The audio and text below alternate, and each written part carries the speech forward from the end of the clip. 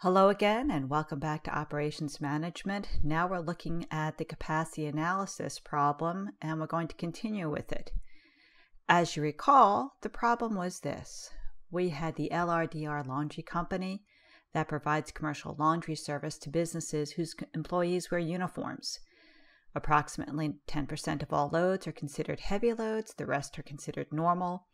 A normal load takes 30 minutes in the washer, 50 in the dryer. A heavy load takes 45 in the washer and 90 in the dryer. They have 2 washers and 4 dryers, and those washers and dryers can run 22 hours a day, 7 days a week.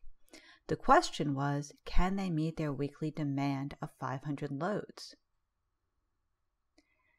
Well, we discovered in the last one that no, they couldn't. But what was causing that? Why couldn't they meet all 500 loads? The big question is what is the bottleneck? Is it the washer? Is it the dryer?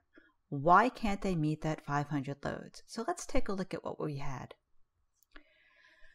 Doing all of our calculations, we determined that the washer resource pool, with its just 2 washers in it, could manage to make 586.7 loads of laundry a week. So that was not the problem because you could get more than the 500 there.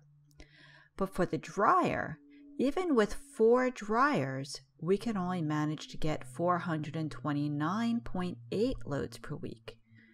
There's our bottleneck.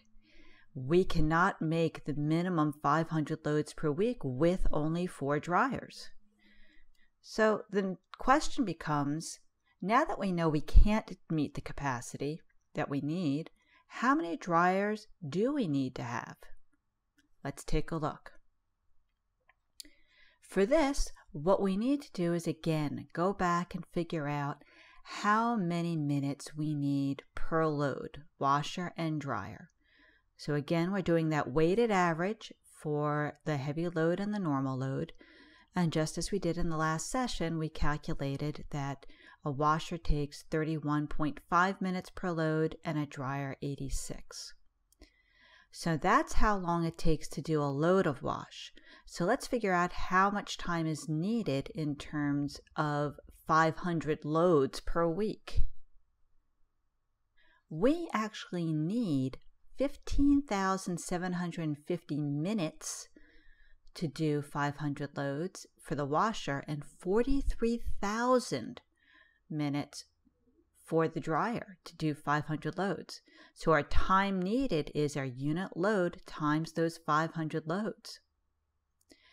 So again, we're going to take a look at the available time per resource per week, and that was 9,240 minutes. That was calculated by doing 22 hours a day, 60 minutes per hour, 7 days a week. So there we go, 9,240 minutes. So we need 15,750 minutes in washers. Each washer can do 9,240. So we can now calculate how many washers we need. And we do the same thing with dryers. Here it is. In terms of washers, we need 1.7 washers in order to meet the load of 500 units. For dryers, we need 4.65. So the number of units needed is the time needed divided by our time available per load. So of course we would have to round up because we can't have half a washer or a portion of a dryer. So in order to make our 500 loads per week, we would need a total of 2 washers, which is what we had, but now we need 5 dryers, and we only had 4. In our next class, we're going to talk about profitability, and profitability when dealing with capacity is not just how much money you can make per unit, but also it involves how many units you can make. I'll see you then.